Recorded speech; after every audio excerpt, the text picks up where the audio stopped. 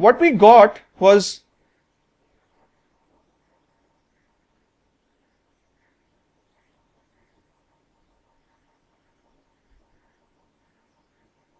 this, or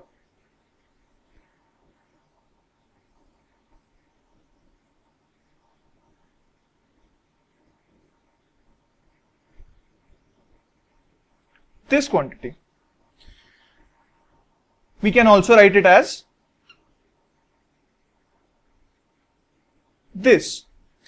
If we note that this quantity is basically independent of some other terms we took into consideration. This quantity is independent of the atmospheric pressure.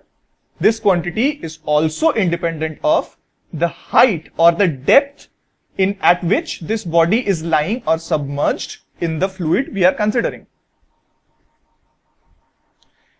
Now let's say we consider the net force on the block. We have considered the pressure difference and the force due to the pressure difference on the body. Now we are going to consider the net force on the body. So the net force on the body will be its weight plus the net force due to the pressure difference or the pressure applied on the body due to the liquid. The weight of this body will be rho s, because we assume that the density of that solid is s, into the volume occupied by the body, which is going to give us the mass, into the acceleration due to gravity. The F net due to liquid is basically this quantity. Hence, and because this is upthrust, we said that this is upthrust applied in the upward direction and the weight acts in the downward direction, we write this as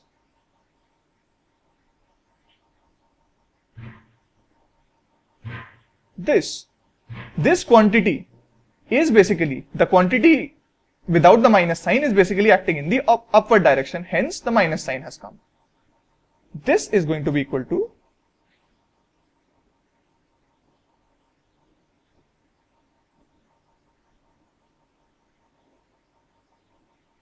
this is the net force acting on the body due to its weight and the pressure forces.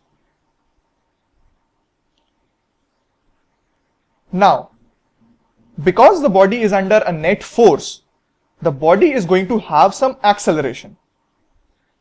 Let's say we write it as acceleration of the body. This is equal to the net force on the body.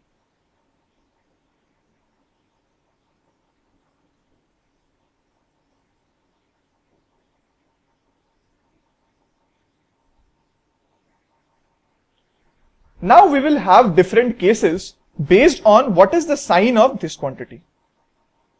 Let us consider each case separately.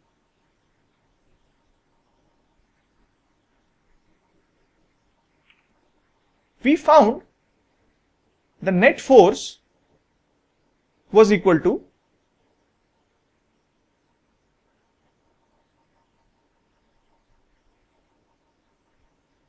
where V is the volume occupied by the body.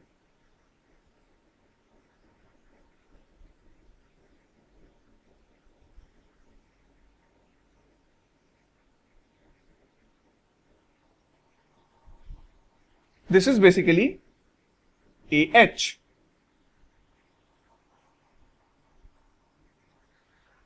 This quantity is going to be equal to the mass times the acceleration. So let's say case 1. If the density of the solid object is greater than the density of the liquid. We have seen that when a body is denser than water, it sinks in a water body. Similarly, if we consider a different liquid, it also sinks in that liquid if we say that the density of the body is greater than the density of the liquid. Let us prove this mathematically. This will give me the mass of the body into into A will give me the mass times the acceleration of the body. This gets equal to the net force which is applicable on the body, which is going to be this.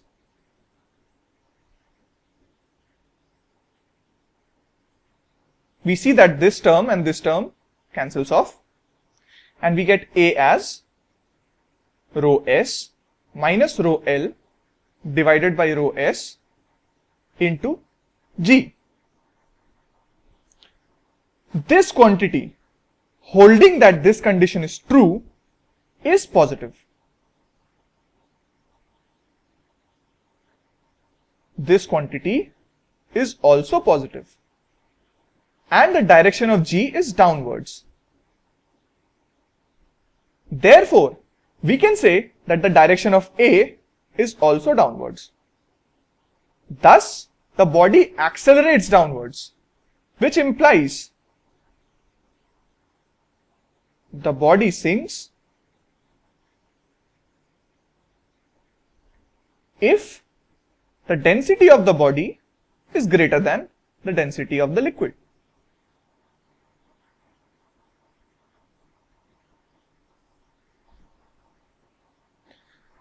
Let us consider a different case.